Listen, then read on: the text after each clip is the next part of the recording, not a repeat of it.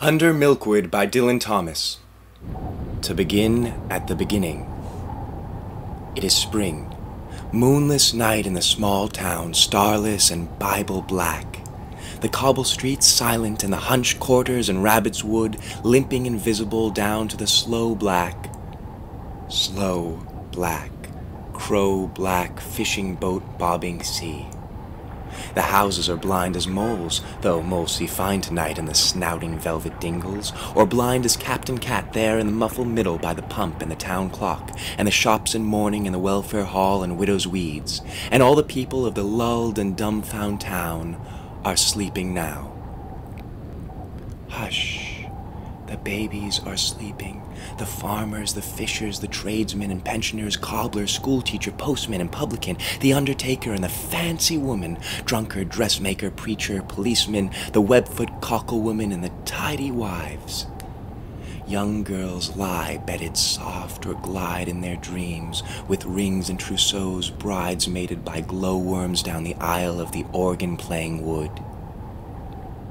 The boys are dreaming wicked, or of the bucking ranches of the night and the jollyrodgered sea. And the anthracite statues of the horses sleep in the fields, and the cows in the byres, and the dogs in the wet-nosed yards. And the cats nap in the slant corners or lope sly, streaking and needling on the one cloud of the roofs. You can hear the dew falling and the hushed town breathing. Only your eyes are unclosed to see the black and folded town fast and slow asleep. And you alone can hear the invisible starfall, the darkest before dawn, minutely dew-gray stir of the black dab-filled sea, where the Arethusa, the curlew and the skylark, Zanzibar, Rhinon, the rover and the cormorant, and the star of Wales tilt and ride. Listen. It is night moving in the streets, the processional salt-slow musical wind in Coronation Street and Cockle Row. It is the grass growing on Laragob Hill, dew-fall, star-fall, the sleep of birds in Milkwood. Listen. It is night in the chill, squat chapel, hymning in bonnet and brooch and bombazine black, butterfly choker and bootlace bow, coughing like nanagoats, sucking minutes, 40 winking hallelujah. Night in the fore-ale, quiet as a domino, in Aukie milkman's loft like a mouse with gloves, in Dye-bread's bakery flying like black flour. It is tonight in Donkey Street, trotting silent with seaweed on its hooves along the cockled cobbles past curtain fern pot, text and trinket harmonium, holy dresser, watercolors done by hand, china dog and rosy tin tea caddy.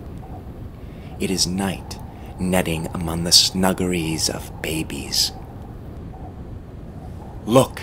It is night, dumbly, royally winding through the coronation cherry trees, going through the graveyards of Bethesda with winds gloved and folded and dew doffed, tumbling by the sailors' arms. Time passes. Listen, time passes. Come closer now. Only you can hear the houses sleeping in the streets in the slow, deep salt and silent black bandaged night. Only you can see in the blinded bedrooms the combs and petticoats over the chairs, the jugs and basins, the glasses of teeth, thou shalt not on the wall and the yellowing dicky-bird watching pictures of the dead. Only you can hear and see behind the eyes of the sleepers the movements and countries and mazes and colors and dismays and rainbows and tunes and wishes and flight and fall and despairs and big seas of their dreams. From where you are, you can hear their dreams.